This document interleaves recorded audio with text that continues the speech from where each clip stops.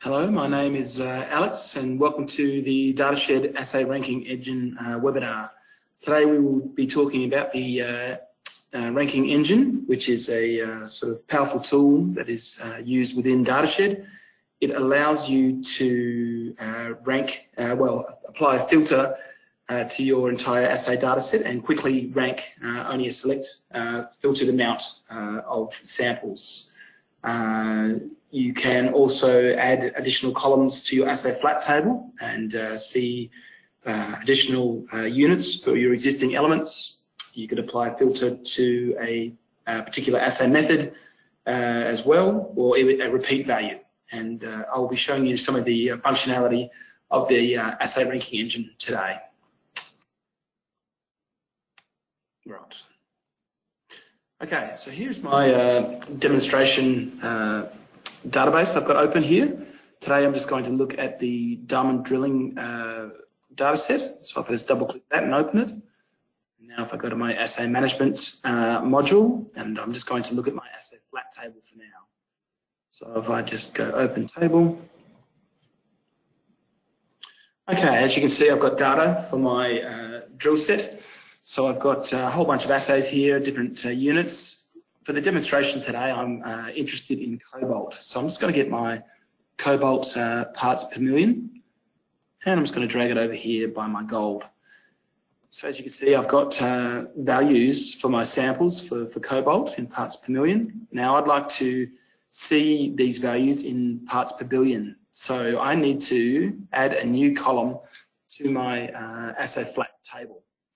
Now to do so, you need to be able to access SQL. So for this demonstration to work, you really need to have SQL permissions, or at least be able to talk to a network administrator or whoever has access to your SQL instance so they can manipulate your assay flat table. So if I go to SQL now, and I'm just going to look at my database. So here's my 463 demo database. If I go to my tables layout, as you can see, they're listed alphabetically. So I want to go into assay flat. That's the table of interest. That's the destination table that we're going to be applying mods on. So if I right click that guy and go design, so you can see there's a whole bunch of columns here. It's all the elements or all the columns that are already existing in my assay flat table. So I need to add a new column into this existing table. So I've got cobalt parts per million. So if I click anywhere on the table, in this instance right below cobalt, right click, insert column. And in this instance, I'm just going to copy cobalt and put it in the line below. And I'm going to rename it cobalt PPB. Okay, click off anywhere.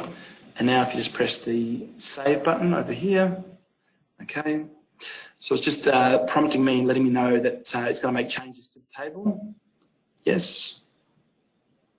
And more warnings, but yes, I do want to make the changes. It's just letting me know that I'm applying changes. So just to clarify as well, previously I've already been in my tools, options. Okay, under designers, I've got table and database designers. And I've got this button unticked, which is prevent save changes that require table recreation. If you don't do that, in SQL, you will not be able to add a column in. So you have to ensure that that button is unticked. So that was just tools, options, table and database designers under the designers tab, and just make sure this guy is unticked here. Okay, so that's all we need to do in SQL for the time being. So we can minimize that. All right, so now if we close everything down, I do want to save my column order. I've moved my cobalt over here and I do want to keep it there. Okay, so if we just refresh our ODBC connection with a little lightning bolt up here, continue, and I want to find my demo database.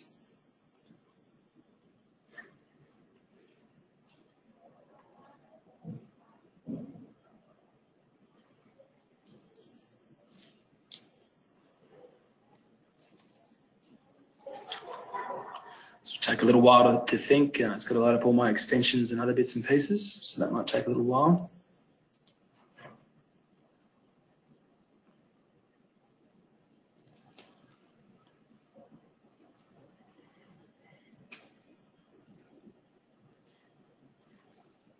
Okay, here we go.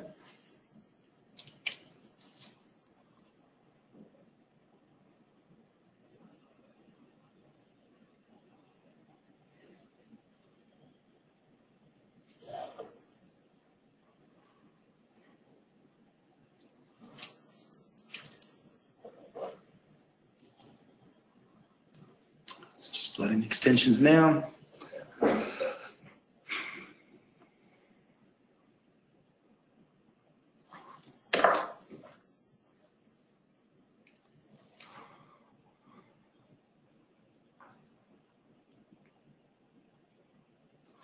Okay, so we go back into our dataset manager and load the dataset of interest. In this case, it's diamond drilling. So I'll select that one. Okay, so if I go back to my assay management module and under the assay flat tab. Okay, so if I scroll all the way to the right, you can see there's cobalt parts per billion. We've just added that column at the end past timestamp.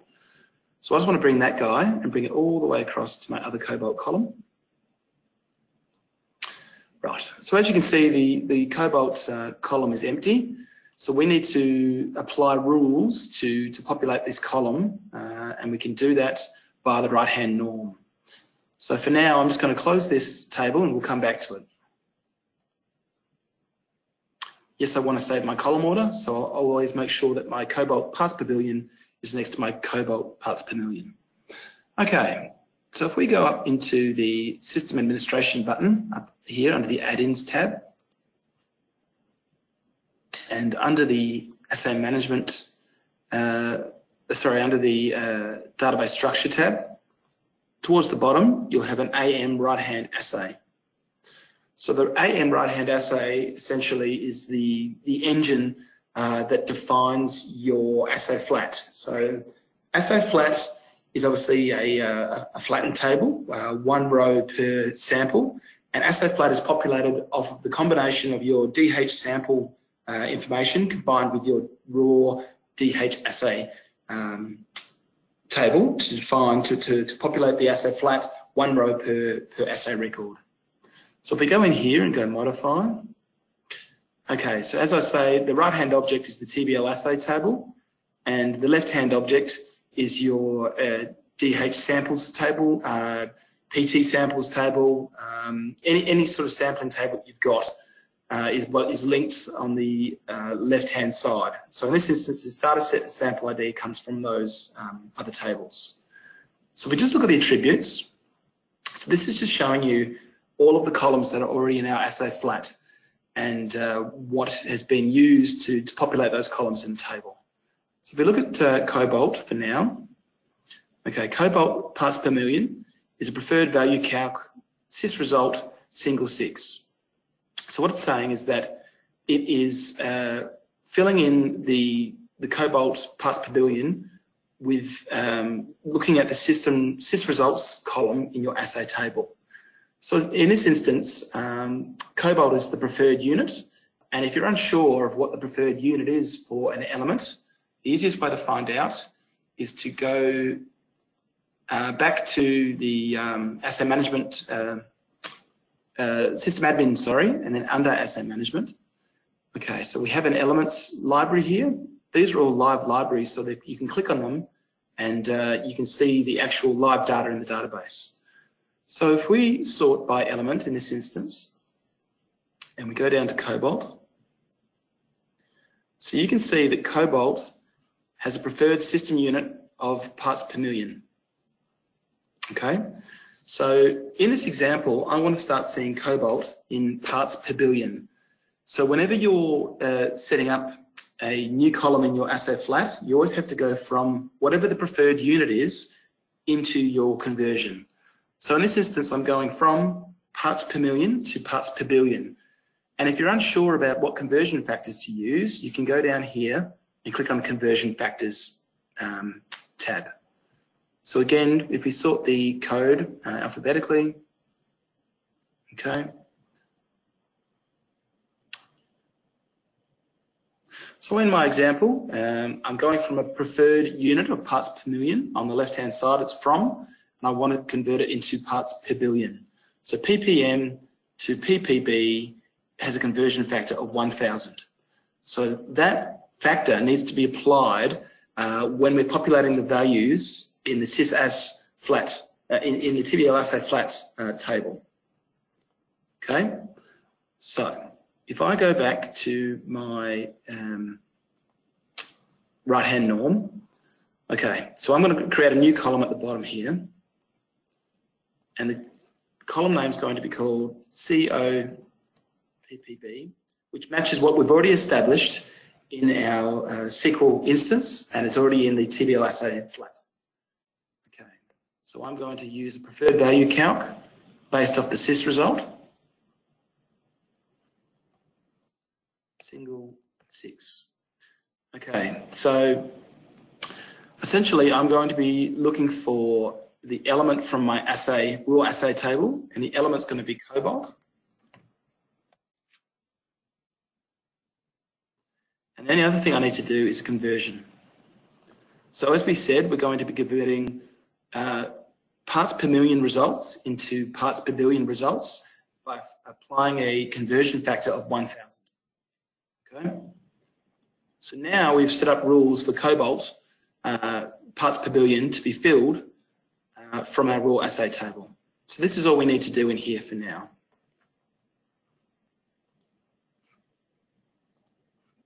Okay. So if I have a look at my assay management again, and I'm just going to look at my assay normalized, otherwise known as my raw assay table. Okay, as you can see, if we just filter here for any sample ID, you can see there's multiple rows per sample. So each row consists of one element. So there is, yeah, quite a lot of information in here. So if I clear my filter, so based on that data set alone, I've got 15,974 rows in here.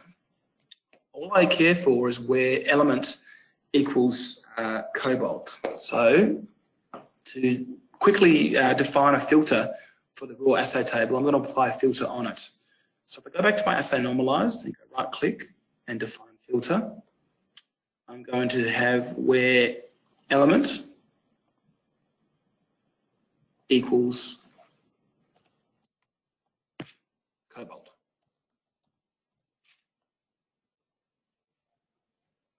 Okay. So if I open that up again, okay. So you can see from the 15,000 plus original samples that I had, I've now defined it down to 883. So if I get that list there of 883 samples with a cobalt element, that is my filter that I'll be applying for my assay ranking engine.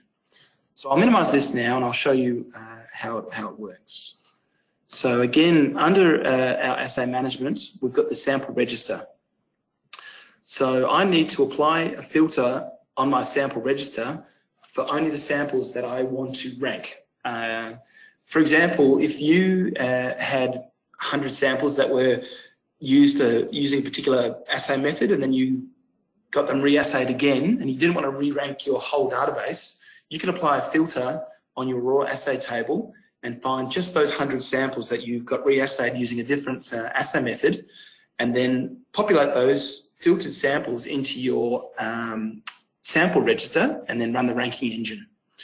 So if I go back to my filtered list, okay, so I'm just going to select these samples and I am going to filter my sample register. So if I go sample ID, edit sample list,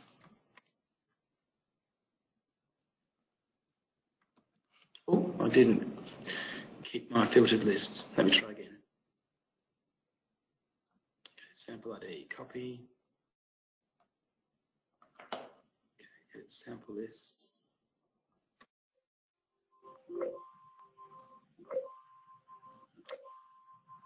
Okay. So now in my sample register, I've got a filter of 837 samples, distinct samples in there. Okay.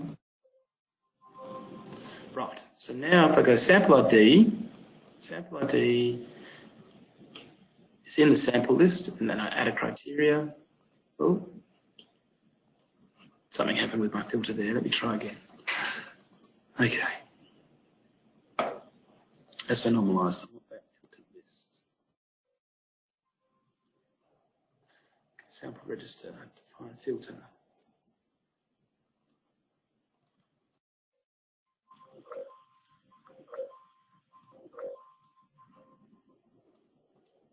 Okay, so there's my list, my sample register.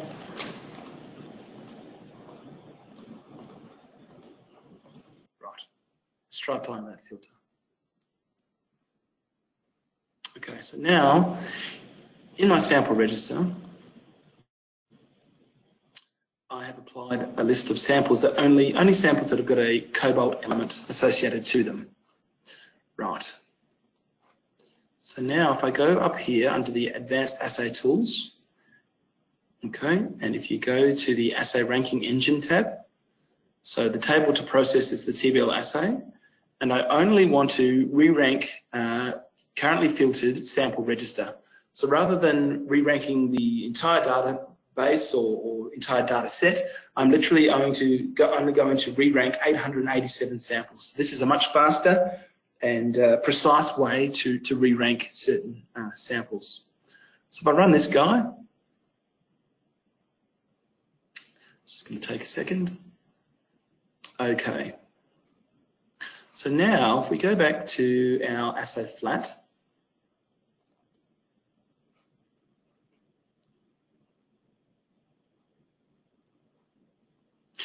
you can see that cobalt parts per billion has been populated based on the rules that we set in the right-hand norm. So you can see that the conversion has been done correctly because obviously parts per billion are 1,000 times or a factor of 1,000 more than parts per million. So the results are correct. If you're unsure of your conversion, you could always apply a filter to the sample register and only have one sample and just test that your conversion is correct. In this instance, we've done the right thing and the conversion is correct and has worked. So obviously you can see where cobalt parts per million is blank, parts per billion will also be blank. So essentially we've just populated this guy.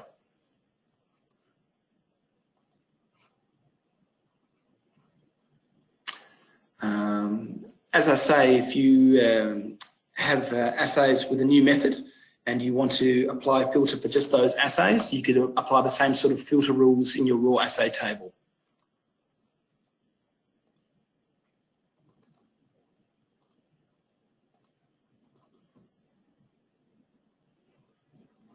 For example, I'm just going to look in here, say where original method equals ICP 302. Okay, so that's now going to show all of the assays with that method. You could then go to the next level where you have a certain element. So, for example, I could do where element equals AG. So you can keep applying more and more things to your filter, so you're only going to re-rank which exact samples you want to see in the flat table. And essentially, that is the assay ranking engine, and that's how it works in DataShed. That is the end of today's presentation. Yeah, if you've got any questions, please flick me an email at ameni@maxgeo.com, and that's the end for today.